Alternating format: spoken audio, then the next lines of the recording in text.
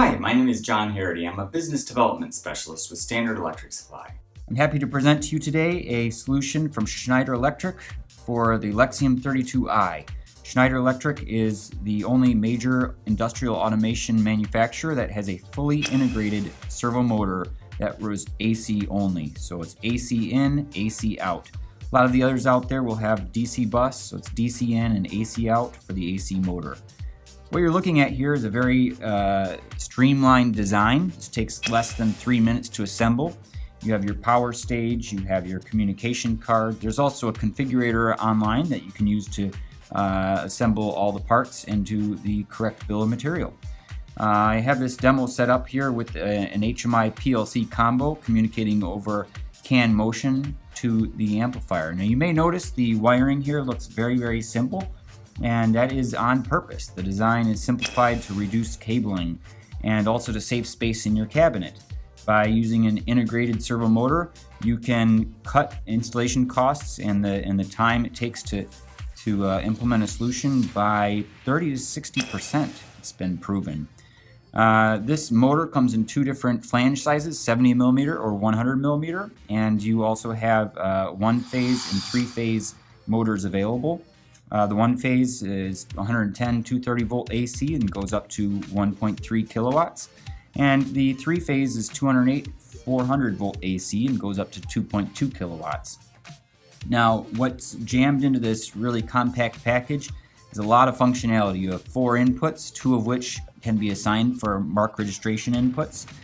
These capture inputs support 2 microsecond jitter time for accuracy, and you have 2 outputs available to you. And another feature here for the encoders is you have 15-bit resolution for standard encoder, which is 32,768 counts per revolution. For the high resolution encoders, you have single turn or multi-turn. These are true absolute encoders available in 17-bit resolution, and that gives you 131,072 counts per revolution. Really great for packaging applications, material handling applications, material working, and also printing applications.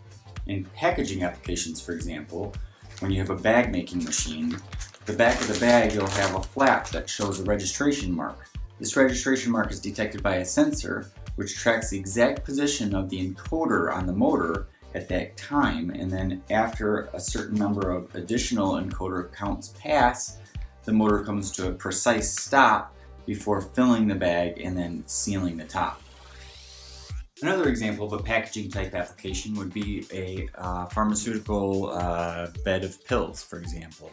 And especially if there's printing on the back. This very precise printing with cutting and perforating is almost always done with a servo motor. In the material working industry, you can really think of cutting machines, etching machines, punching machines, any of these machines that would modify or enhance a particular material, such as aluminum or steel. You can think of paper, any paper that you buy at the store. It's precisely cut. Index cards is another great example. All these are very precisely cut. There's a machine that does this through cut to length. Another example is the lead that you'd use to refill a mechanical pencil. All of this lead is cut to a very precise length, and you can see here it's very level. Without further ado, let's go ahead and take a look at the demo I have configured here. If I turn the power stage off, I can move the shaft of the motor. Otherwise, it's locked down, trying to retain its position at all times. And here you can see as I move the shaft clockwise, this object on the screen rotates across the conveyor.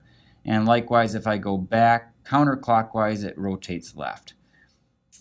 So if I turn the power stage on here and implement the start-stop, it's going to move the ball to the right and then back to the left. As it's moving right, the green light turns on the stack light. As it moves left, it's been programmed to turn the red light on the stack light.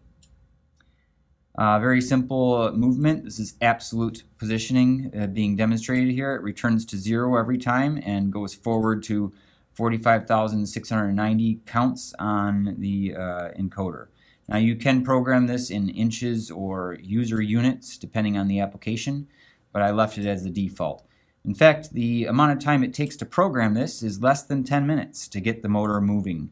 That is demonstrated in a separate video here. Please take a look and see how easy it really is under the hood with the Sew Machine software. This is a combination HMI PLC product and implements the PLC Open version 2.0, which is a very nice library and updated version of the PLC Open libraries that bring a lot of advantages and benefits for applications. That concludes the demonstration here. I might as well show you the fastest speed. This is running at 60 RPMs right now. If I go ahead and increment it to speed number 4, you can see it's running at 2,600 RPM.